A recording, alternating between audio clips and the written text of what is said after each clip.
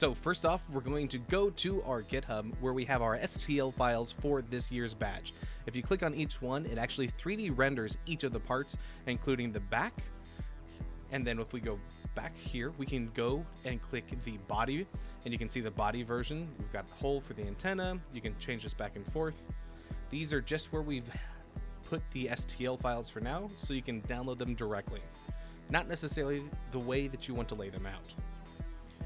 Then we've got the badge face.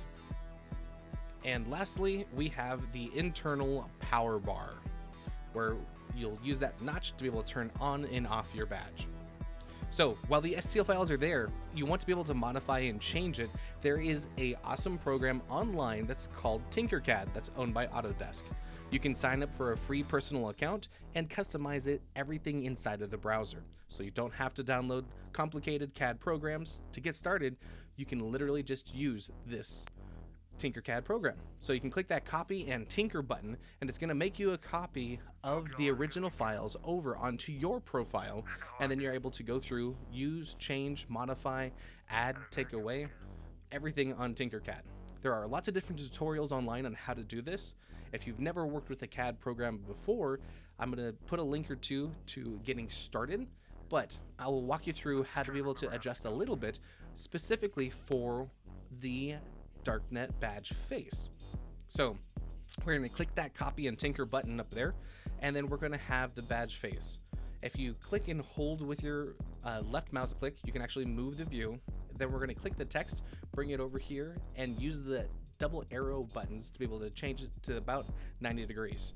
You can then click the text and type in whatever you want, i.e. my handle is what I'm going to go through and put a text here on the face front.